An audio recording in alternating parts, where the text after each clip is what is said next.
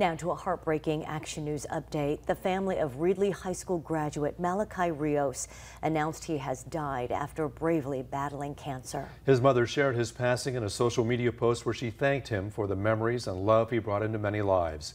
We first introduced you to Malachi in December of 2022 after he was diagnosed with stage 4 testicular cancer. He went into remission last May, but his cancer later returned.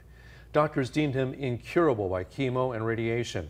Malachi went to Mexico in April for holistic treatments. The following month, the football player and prom king was able to walk across the graduation stage to celebrate his and his fellow classmates' achievements. Then we learned the treatment did not work and his cancer spread rapidly. Malachi had been at home on hospice care for the past couple of weeks.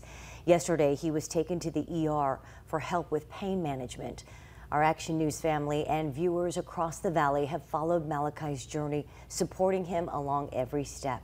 If you would like to help his family during this difficult time, you'll find a link to their GoFundMe page on our website, abc30.com. Grief counselors will be available at Reedley High School starting tomorrow.